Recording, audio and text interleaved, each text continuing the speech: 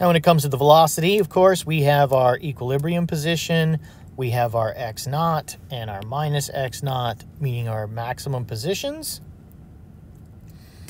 And so now when we pull our object all the way to one side, x0, we have our equilibrium.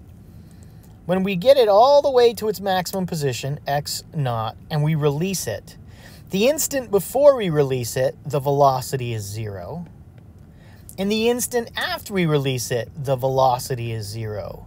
So it starts out with a very small velocity, and it speeds up. And the reason it speeds up as it moves in this direction is because the spring is accelerating it. And then it gets to this point, this is the equilibrium position. And so now when we get in this realm, the spring is being compressed. And so the force is actually in the other direction. It's to the right. And then it comes to a stop and the velocity is 0. And then it speeds up again. But what's interesting then is we have v equals 0 here. We have v equals 0 over when we're over in that location. And we have a maximum in the middle. So as we go back and forth, increase, decrease, 0. Increase, decrease, 0. And so that function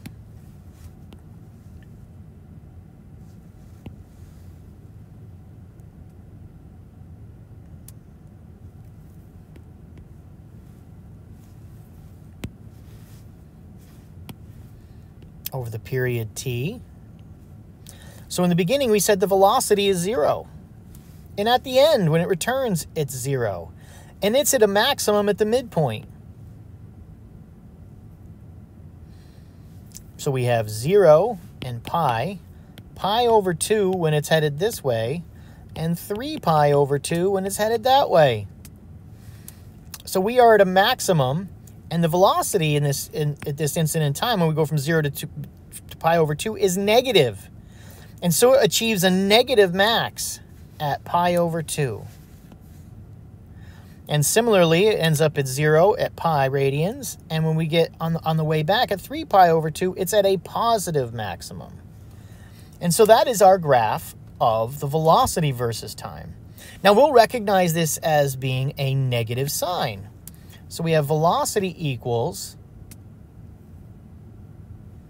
the amplitude in this case is going to be v max. So we have a negative v0 sine omega t. Negative v0 sine omega t. It's a negative sign with the amplitude being v0, the v max.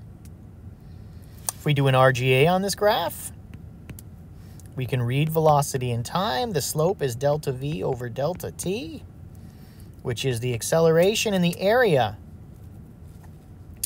is v delta t, which is delta x, the displacement. So for curiosity's sake here, we could look at this and say, okay, well, the area is, in this case, it is negative and it's getting bigger and it reaches a maximum at pi. That's delta x. We go to our previous example, position time. At pi radians, we have the maximum area, the maximum negative area, maximum negative displacement. And that's what we see at pi. It's at a maximum negative. And from there, the area gets positive. And by the time we get back, the position is 0 again. Now, I want to point out that we said here that from the graph, v equals minus v0 sine omega t. But when we did the calculus thing, we had minus x0 omega sine omega t.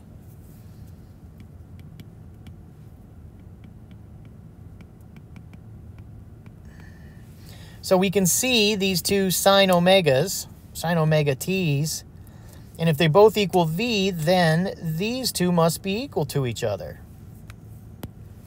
So minus v0 must be equal to minus xo omega, and therefore v0 equals xo omega. So that's another thing to know, and we can arrive at our our values of the graph.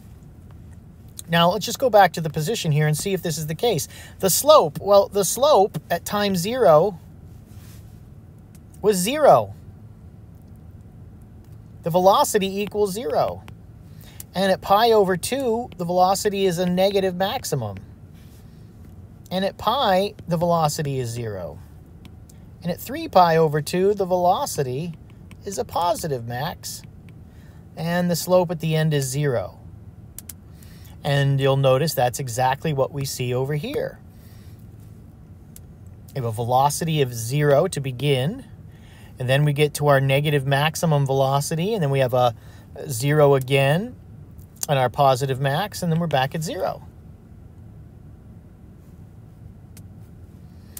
Now, we said the slope is the acceleration. So if we take this equation that we had over here, v equals minus v0 sine omega t, well, dv dt is going to be, the derivative of sine is cosine, of minus sine is minus cosine, so this is going to be minus v0 omega cosine omega t.